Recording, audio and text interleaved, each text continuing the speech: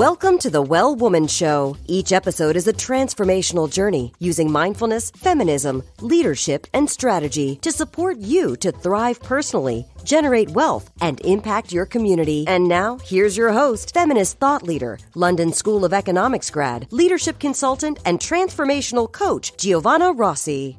Hello, well women. Giovanna here, and today I am, it's an unusual day where I live because it's raining. Usually we have blue skies and sun, even if it's cold in New Mexico. It's unusual to have a lot of rain, but it's welcome. So it's lovely to have all of the moisture. If you're listening to this as this show releases, it's late fall, heading into Thanksgiving, and it's a time of year where we're gearing up for the holidays. We're looking at our year end approaching, and so there's a lot going on. There's a lot going on with us personally and professionally, and lately I have been really enjoying talking with a lot of you one-on-one about what you're up to and what your big goals are and what your challenges are, and just really getting clear about that. And one question that has come up actually several times that I wanted to address here on the show today is about relationships during your transition or your transformation. And I actually called this show Relationships During Your Transformation, 5 Tips for Not Getting Derailed by the People Closest to You. Because really, many of us are in transition. I mean, we're all in transition all the time, right? Like nothing is ever fixed forever. So there's always an element of transition in whatever we're doing in our personal or professional lives. But when we're in a place of real transformation, things get a little wacky, right? If you're in a real transformative place in your life, something really big is going on with you personally or professionally. This is a time when your relationships, the people who are closest to you, really matter, right? Because those are the people that you turn to generally when something big is going on. So it begs the question, like, what is the best way to handle relationships with close people when you yourself are birthing a new identity? You are emerging from perhaps a sort of a sleep state. Maybe you haven't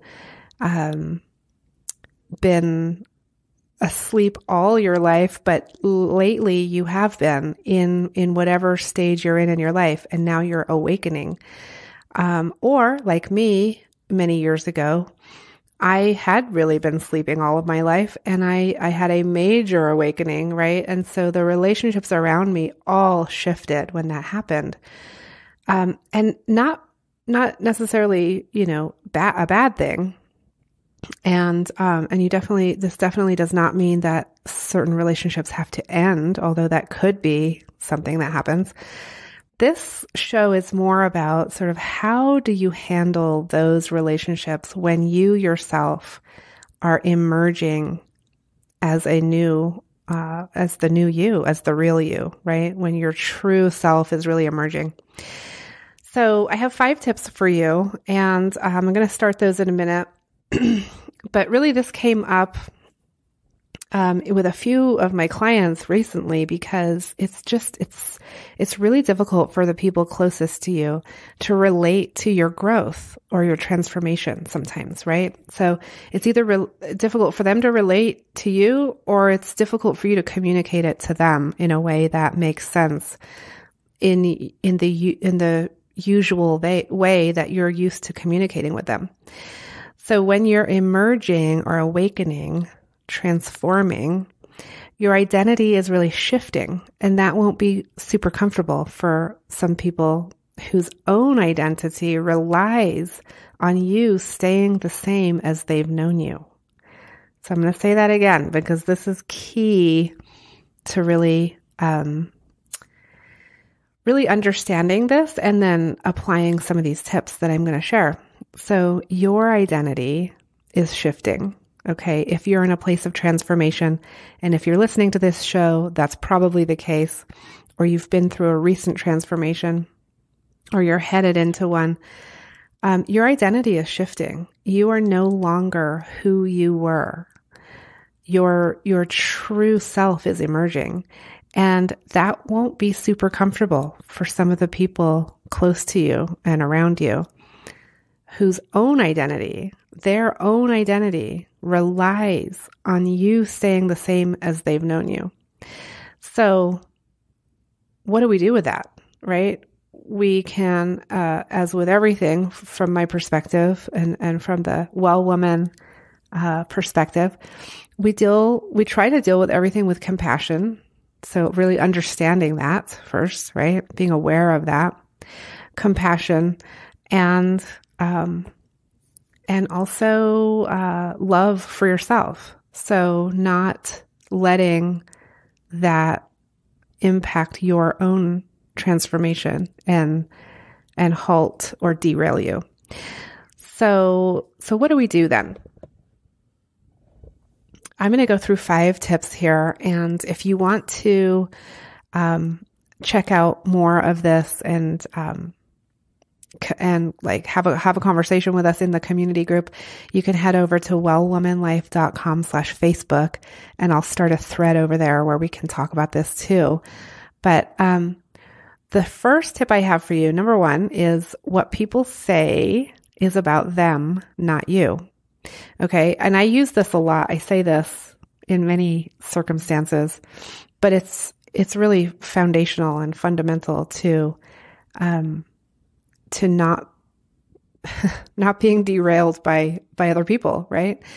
So what people say is about them, not you. So many times when we're experiencing a change or a transformation, people around us like to criticize us. You're not, that's not who you are. Who do you think you are? How do you think you can do that? Right? Criticism or judgments. That comes up a lot. And when people say, who do you think you are to do that? Or something like that, right? Or they imply that, really what they're saying is, who am I to not do that? Who am I? How am I not doing that? Right. So really try to reframe before you react and see with compassion that what they're saying is really not about you. You don't have to take it personally. You do not take it personally. It's the same with blame. People might start blaming you for things. This came up in a conversation this week, and you can either choose to accept that and take that blame on, or to reflect it back to the person or deflect it and not take it on. So really it's your choice. What people say is about them, not you. Put that on a sticky note and put it on your computer or up on your board. It's a really important one. Okay, number 2, what you say is about you, not them. We'll be right back. I'm so thankful for support from Natural Awakenings Magazine in New Mexico, a monthly green, healthy lifestyle publication, and for support from High Desert Yoga, promoting optimum physical health, clarity of mind, and spiritual inspiration for all. Many of you have followed my journey from consulting to women's leadership and empowerment, starting a nonprofit, raising 2 kids, and everything in between. I've really taken some time this year to focus in on where I can help the most women with their own desire to create social impact and also a good income for themselves and their families. As my consulting and coaching practice is growing, I found that one of my favorite things to do is the free discovery sessions. I love hearing about people's passions for the work they do, sharing what I do, and helping people understand what my hybrid consulting coaching is all about. hint, hint, serious strategy plus spacious mindset. So if you find yourself worrying about whether you'll ever make it in the thing you're pursuing, or waking up in the middle of the night anxious about money, lacking energy you need to get everything done, or procrastinating on moving forward with projects and tasks, or even if you're in a leadership role, but you're second guessing yourself and not getting things done, I'd love to talk to you. These conversations help me get clear on how I can help more leaders create the impacts and income they want so they can start living with ease and joy. Plus, you'll get a free hour with me to get crystal clear on what you want to create for your company or organization and your life, and what's been holding you back. So if you're interested, you can book a call at wellwomanlife.com/learn more. We're back on the Well Woman Show. All right. So what does that mean? What you say, what you put out into the world, who you are, what you do is about you, not about other people. And I say this in the way of like, in this context of relationships, right? There might be other contexts where I say what you say should be about them, right? That's when you're relating to someone, when you're sharing something with someone. But in this context of really protecting your transformation and not being derailed, what you say is about you, not about them. So for example, when I say to someone in the Well Woman group or to a friend, I don't drink coffee anymore. That doesn't mean that I don't think you should drink coffee anymore, right? That just means I don't drink coffee anymore. And I have my reasons and I have my story about that. So remembering that what you're putting out in the world is your story. It doesn't mean that you're judging other people or that you're criticizing someone for, not doing it the way that you're saying. You're simply sharing your story so that the people who really do need to hear it can hear it. So that's number 2. What you say is about you, not them. Number 3 is give people space. Give people space around you, the people that love you and that you love and that you're close to and that you've been close to over the years. Give them some space during your transition and don't rely on them the way you have in the past to get your needs met by them. Okay. During your transition, a lot of this is about you're meeting your own needs now. Okay. Yeah. We're meeting our own needs. And some people, as I said in the first point, some people are going to be thrown by that. Like they need you to need them. That was your whole relationship. And so the shift is going to perhaps be a little turbulent. So you can give them some space. You don't need to tell them or share everything with them while you're going through this. Give some space, and don't completely rely on them for getting your needs met.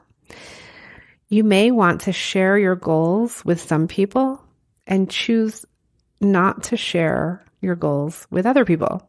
And this should be really intentional for you, right? When you're going through a big change like this, you really want to share with people who are going to cheer you on. And that's super important because usually we like to share everything with the people who are close with us, and what they say can just really dig in like a knife, and we are derailed, right? It's like, oh, I shouldn't be doing that. Yeah, you're right. So really choose wisely who you share with. Share with people who will cheer you on. And some of these people might not be the people closest to you. You might have a mixture of people now that you're really sharing this journey with. What you don't want is people giving you the quote unquote reality check, right? Like you can give yourself a reality check. We do that really well all the time.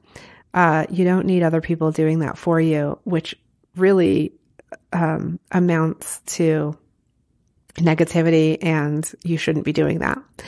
So you want to keep it positive and, communicating with people who really will cheer you on. Okay. So number 4, give yourself space. So number 3 was give other people space. Number 4 is give yourself space. And this is super important because while we're in a really intense transformative stage, we aren't going to necessarily want to do the same things that we were doing. All of a sudden, certain things seem completely irrelevant, right? Like things that you used to just always do every week at the weekend, whatever it is, you might now think, oh, I'm completely uninterested in that now. And that's fine. Go with that.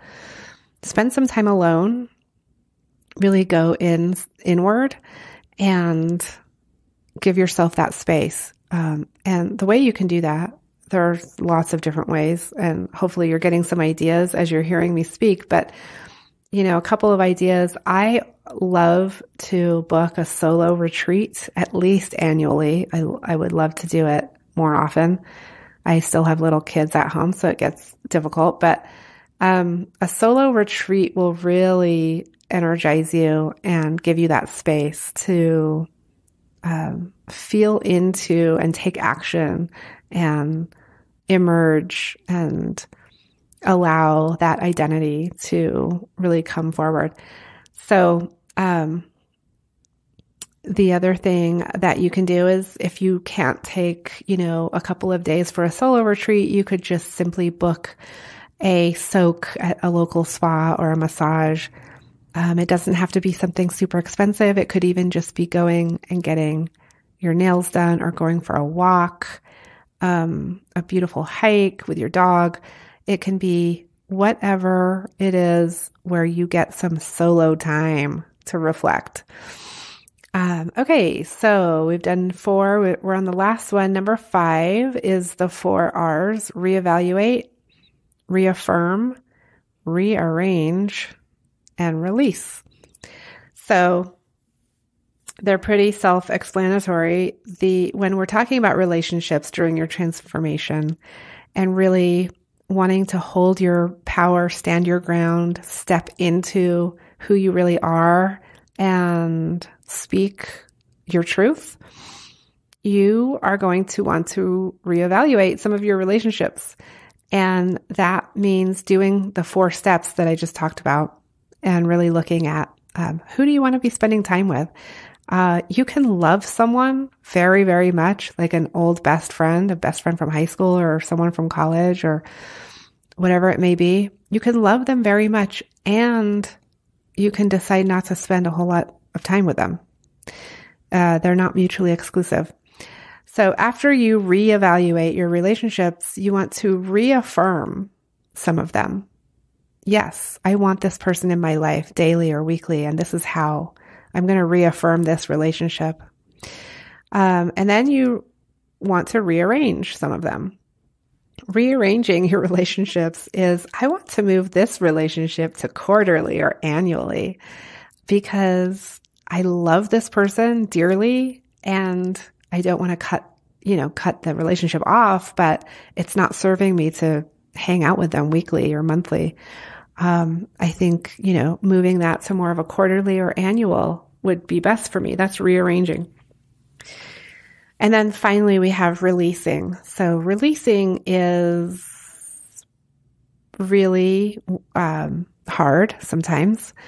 And if, we've all done this where it's basically a breakup with a friend or a loved one. And if it's a family member that you can't actually get rid of, it's still a release, right? It's a release of obligations to that person.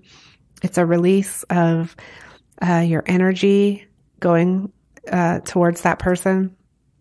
And it's a release of your time and investment with that person. So that's the 4th one, release. So the 4 R's are reevaluate, reaffirm, rearrange, and release.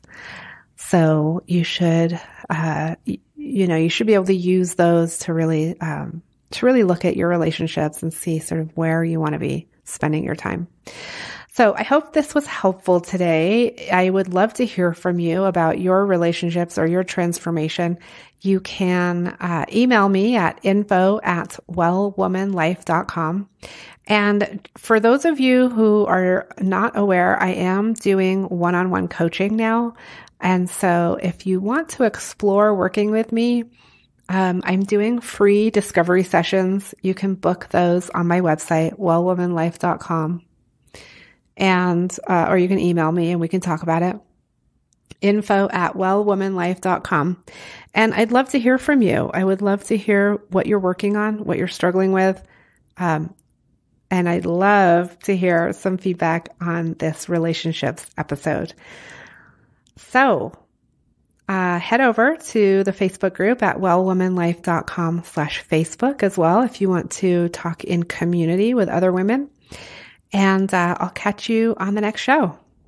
That's it for our show today. Remember, if you need support to live your Well Woman life, head over to wellwomanlife.com/Facebook to join our community. As a reminder, we are on NPR every week, so be sure to tune in at npr.org/podcasts and search for The Well Woman Show. If you enjoyed today's show, please take a moment and subscribe wherever you listen to podcasts and leave a review. This helps raise visibility, which is super helpful when it comes to producing the show every week. For feedback, comments, or just to let me know you were listening, find me on Facebook, Twitter, and Instagram at Well Woman Life. I'm Giovanna Rossi for The Well Woman Show. Until next time, have a super powerful week.